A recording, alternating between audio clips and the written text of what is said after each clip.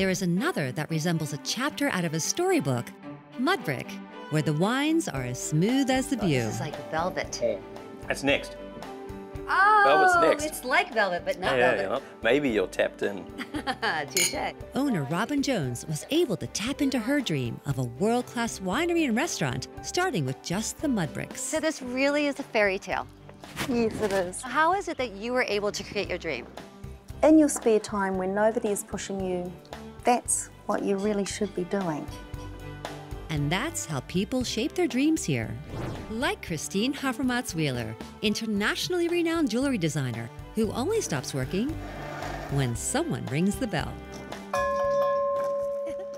What a beautiful view. Yes. The view that inspires her work, along with her favorite plumber, her dad. The smell of metals, the fire. So you've incorporated plumbing skills in your jewelry baking. Yes.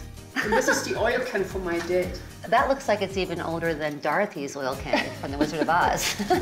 The Tin Man would have a field day here with Christine. It seems she has a million tools here, from melding, cutting, hammering, pounding, and sawing, and doing it all herself. One ring took me really 30 years to complete.